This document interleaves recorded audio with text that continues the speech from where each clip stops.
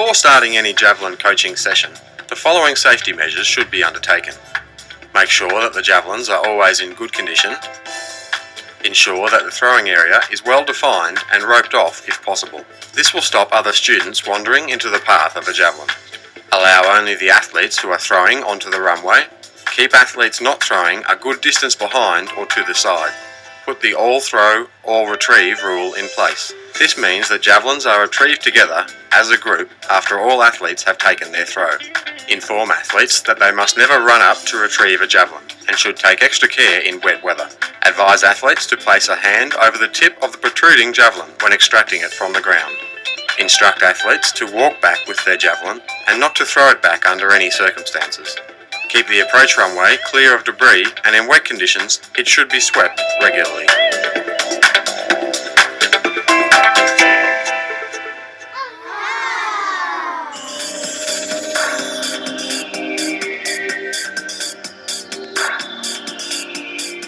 The javelin needs to be held with a firm grip to ensure that all the power generated in the run-up is transferred to the javelin. All javelins have a binding which is located in the midsection of the implement. The javelin must lie along the length of the hand, alongside the base of the thumb, so that it is almost parallel to the forearm. There are several grip variations used by javelin throwers, and the athlete must use the grip that is most comfortable for them. Most throwers will use one of the following grips. In the first grip, the second finger and thumb are at the end of the binding to assist release. In the second grip, the index and second finger are spread either side of the javelin at the end of the binding. In the third grip, the index finger and thumb are at the end of the binding. Despite the different grip variations, it is important to ensure that whenever the javelin is held, the wrist should be kept straight to allow for greater control and proper javelin alignment.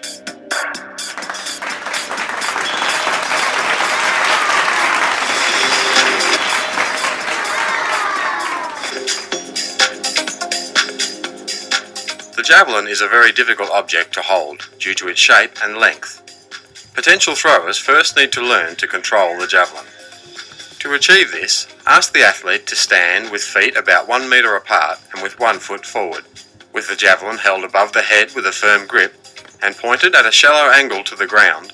The athlete throws the javelin about 4 to 5 metres in front of their forward foot. The javelin point should stick in the ground. The elbow of the throwing arm should be kept as close as possible to the javelin. This should eliminate a bowling action and a dropped elbow. Good performance in this drill will see the javelin point regularly sticking in the ground and the javelin staying in the same alignment as the throwing direction. When the athlete can demonstrate control of the javelin, they can progress to the next stages, such as standing and run-up throws.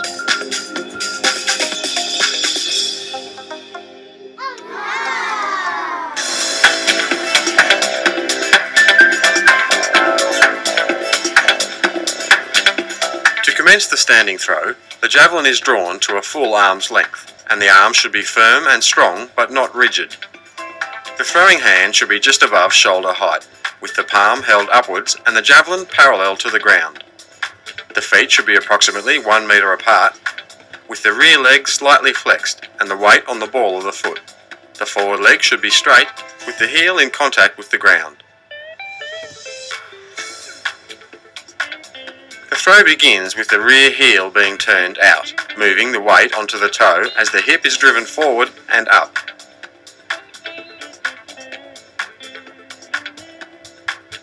The shoulder leads the arm into the strike. The elbow is kept fairly high and close to the javelin. As the throw progresses, the athlete's weight is transferred from the rear leg to the front leg. The front leg braces and straightens as the javelin is released. Once the athlete is competent with the standing throw, they should then progress to the three-stride approach.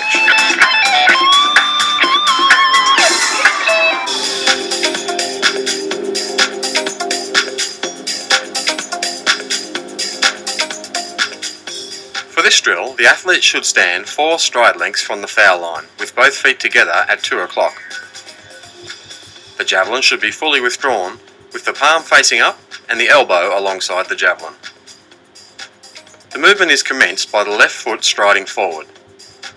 The right leg then takes a long, high stride in front of the left leg, which moves the athlete into the throwing position. This is often referred to as the crossover stride or crossover step. The weight of the thrower should now be positioned over the right leg, in the same position as for the standing throw. The left foot is then brought forward to achieve the basic throwing or delivery position. This is done on flat feet rather than on the toes. The thrower pushes from the back leg and at the same time drives the hips forward and up. As the athlete pulls through with the javelin, the left leg should straighten and remain in contact with the ground, acting as a pivot point for the thrower until the javelin is released. Once the 3-stride throw is established and refined, the athlete should then progress to the 5-stride approach.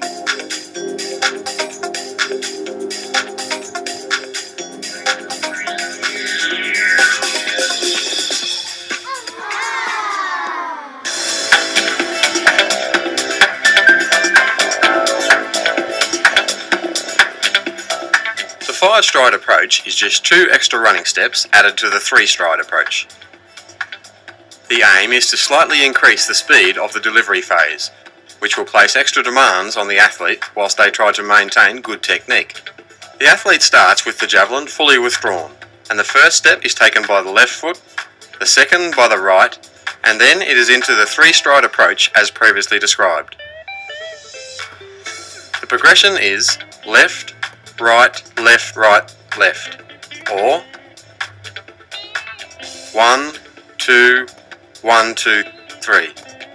And the athlete would benefit from repeating the rhythmical progression to themselves prior to each throw.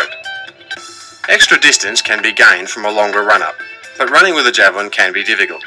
So a comfortable carriage and withdrawal to the throwing position must be taught and practiced if it is going to increase throwing distance. Once the 5-stride throw has been mastered, the athlete should then progress to a longer run-up.